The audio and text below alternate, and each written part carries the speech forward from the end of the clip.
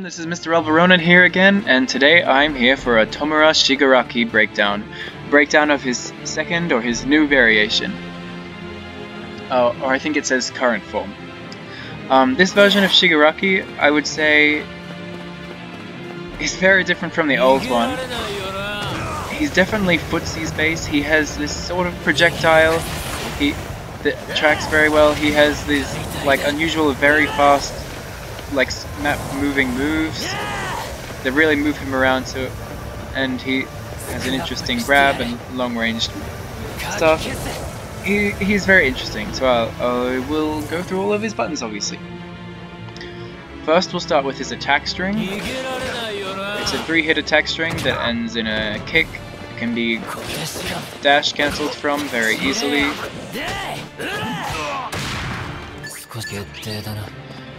All hits can be dash cancelled, obviously. His red attack is a grab that is a complete splat. You can't get anything after it, but it does do damage over time, or dot damage. As you can see here, it's doing actually a total of almost 5,000 damage, which is pretty decent damage for a red attack. His armor move it's pretty basic. I don't use it that much. It has a few hits. It's not that fast. It's not that long ranged. It's hard to get a combo after it.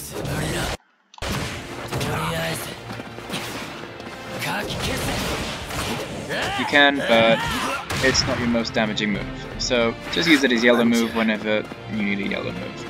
His air combo string, if you've seen, is a 3-hitting or 4-hitting, 5-hitting move that requires 3 buttons. You hit it 3 times, and then the last grab splat thing is one thing.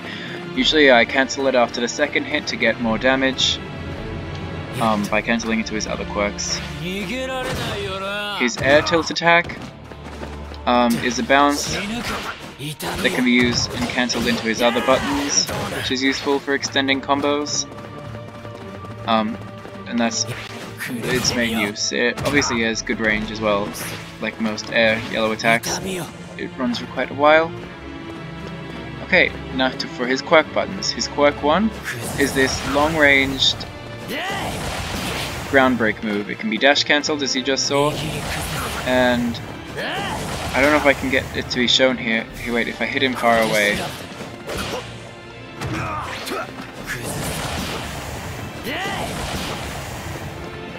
How do I show this? It has, what I'm trying to show is that it has great tracking. See, it will chase after them basically wherever they go, unless obviously they sprint run, but even then it's pretty good and it covers a lot of the screen. It does less damage the further away they are. Like over there you were seeing it was only doing like 900, 9,000, but up close it can do 3,000, which is a lot better, or 1,000. Just depends on how it hits. It's very... the damage can change a lot. It's very unreliable. So that got 900 even though he was in my face. Sometimes he gets 3,000, sometimes 1,000. 800. But it's very good tracking, and it can be dash cancelled from almost... I think it can be from as far away as you can hit it. You can dash cancel for a full combo, so I'll test that. Okay, so if they're too far away, you have to dash cancel before it even hits, which is a bit risky. But see here, like there, I was able to see that it hits, dash cancel, and then get a full combo afterwards. His tilt quirk 1 is this really interesting run move, which, as you can see here, it leaves a puddle on the ground. Oh, he missed it. Okay, walk into it. Yeah, as you can see, it doesn't lead to a combo or anything like Darby's, but it does damage over time, and it's quite a large thing it leaves on the screen, which, you know, you can stand in, make the enemy scared to come near you, because it is actually very large. And it hits in the air as well, so if they try and jump at you, it'll hit them. So it's just like a safe zone for you where they don't want to come. So now, on this run move, if you just tap tilt quirk 1, he will do it automatically and like just go straight at you, and basically all the hits will hit, and it'll do a great 5,000 damage, like depending on how close you start it. 4,000, you know, depending on the amount of hits that connect. And as you can see here, his puddle that he leaves out, he can make multiple of, and they stay on the screen for quite a while. So they're very good for just covering the screen and controlling where your enemy wants to go. So this move can be cancelled in from his normal strings, and it does great damage and can be used to extend combos. It is very interesting. It does a lot of block pressure because all the attacks hit, and it doesn't have a gap in between this. So that does a lot of great block pressure, so it'll break their guard easily is what I'm trying to say. And it just does a lot of damage. Oh, and what I was saying before is if you don't hold it straight, you can actually control where you run. And you have an actually surprising amount of control over how you run, so I can like try and avoid him and go behind him, place it wherever I want. And yeah, it's a very interesting mobility move, and also a trap move, I guess, as well. And combo move. It's just a good move, I guess, than it is. For extending combos, you do 2 hits into it, hold it down until he does the last one. Oops.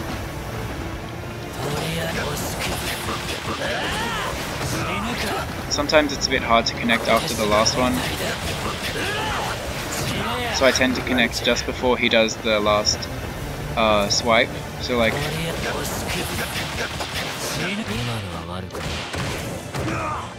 that. And it can also be used as a good combo ender, as seen here, when you do 2 hits into his armor move, and then you can do it from the air, and that's one of his most damaging ways to end his combos. So in the air it is the exact same, he just runs down to the ground to do it. It may do a few less hits, but it still does great damage and has the same effects. So I'll re-show you that combo that I did with it.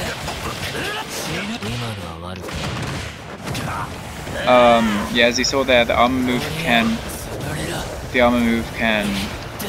cause the enemy to just splat onto the floor if it hits him in the corner, which can be annoying for him.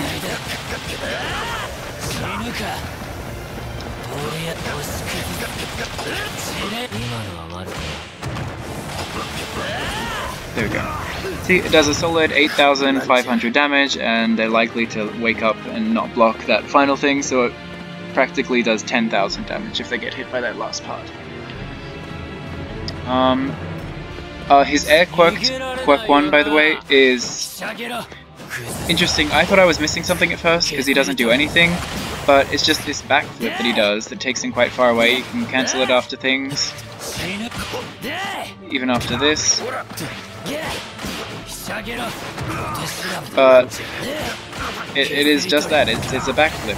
And I didn't think this would be very useful at first, but as you can see, it recovers very quickly, so like soon after he lands he can walk around or attack. So sometimes if I'm attacking in the air and they're blocking, I'll do the backflip and then they go to attack me because they think it's some unsafe special move or something, and then I just go in and start my combos and they're not ready for it because it recovers surprisingly quickly, more faster than you would expect. And you can also do, like, after you do the dash in from far away, I don't like how you can't choose to cancel it early before you're like right in their face, because then they can obviously press buttons and stop you. So you can do that and then cancel it into this whenever to kind of fake them out and then go into some kind of combo. His quirk 2 is a string. It's a 3-hitting string. The last hit is an armor move that makes the opponent splat onto the ground. And as you see, it does dot damage over time, and ends up doing 3,142 damage because of the damage over time. I know I have checked. You can't get an attack after the splat unless it's a plus ultra attack. So when he's in this, I can cancel it to his plus ultra 1. And that will connect, obviously.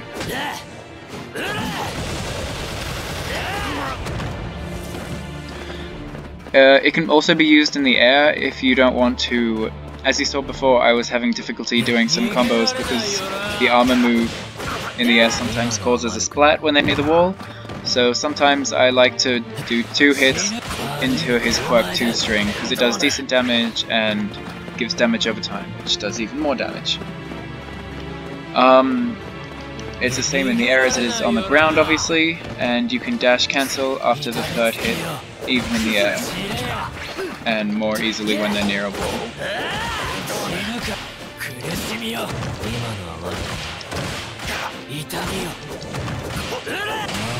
There was a weird symbol combo showing that you can dash cancel after it. His Tilt Quirk 2 is an interesting quick grab attack. It's not an unblockable grab. It can't become an unblockable grab like a red move. It'll never be a red move. But it is a grab special move where he throws the opponent and does decent damage.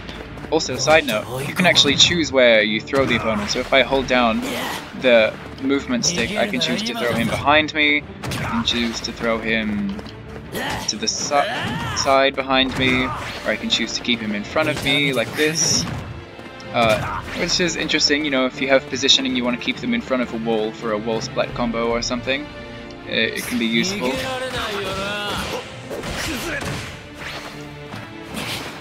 But its main use is it's actually even better than this as a combo starter, which might be startling because that does 5,029 damage. This only does, what, 3,000? But I guess it just has a lot less combo scaling, so that attacks after it don't get lowered as much. And you can connect it after his third hit of his regular string, so that's probably a big reason why. So you can do 3 hits into the grab, dash cancel, 1, 2, armor move into his quirk 2 string, and that does 9,000, I think, 9,500 about damage, yeah. And it'll do about 10,000 if you cancel into his other air ender with the armor move into his running puddle.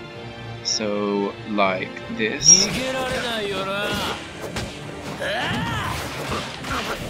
Oops. Try that again. Nope.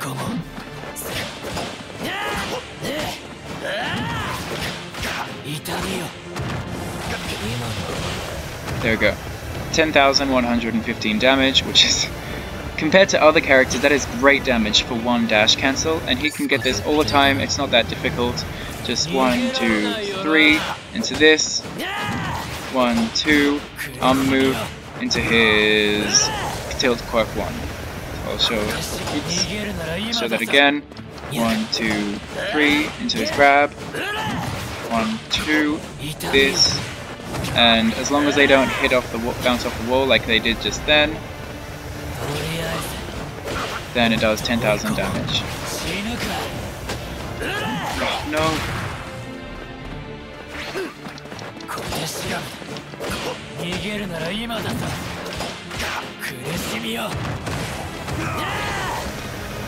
Run ender can be a bit unreliable, as you see here, but I like to go for it most of the time anyways, even if I'm not sure if it'll hit. Here we go.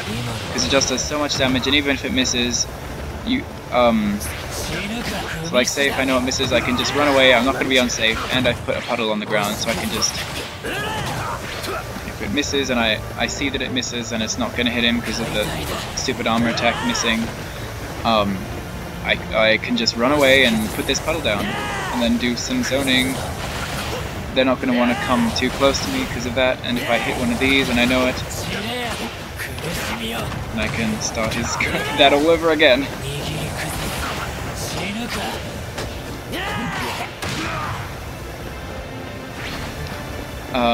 Yeah, so bread and butter combo for Shigaraki. 3 hits into Tilt Quirk 2, dash cancel, 2 hits, armor move into Tilt Quirk 1. 10,115 damage. Now for his plus ultra combos, if you're going into plus ultra 1, I recommend doing the same start you did for his main damage BNB, so 1, 2, 3 into grab, wait for him to whack you onto the ground, and then go into level 1.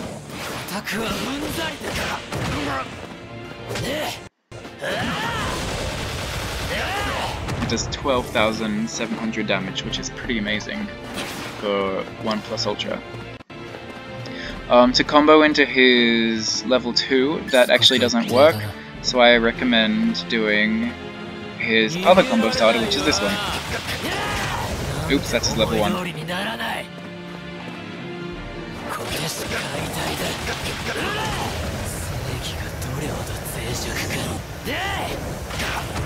I think that's because the other puddle hit him. And then I didn't have meter.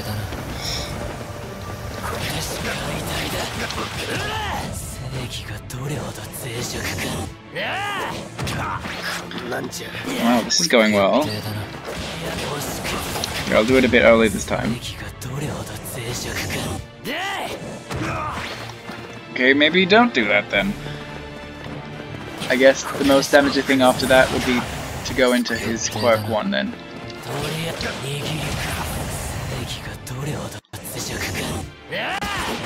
There we go.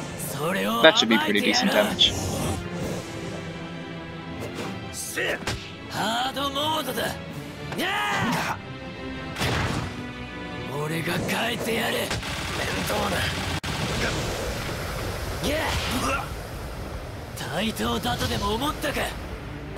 $17,000 damage, pretty decent. Most of their health bar gone.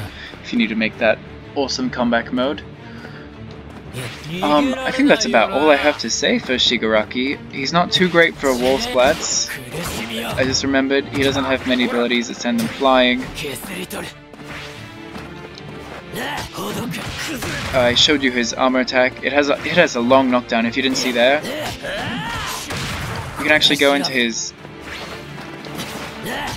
arm move while they're on the ground, and then usually you're still safe enough to go into this when they try to punish you, which is pretty amazing.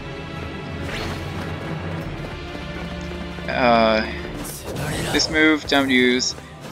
You definitely use his quirk moves when you're far away. You can run in at them with this, put the puddle down, start some zoning, go in. And yeah, he's an interesting combo character and has interesting setups and zoning. That's basically what I would call him as a character, and I find him pretty fun. More interesting in this game than the old version of Shigaraki. I just think he's a lot more interesting. Anyways, thanks for watching, I hope you enjoyed, and I'll see you in the next one.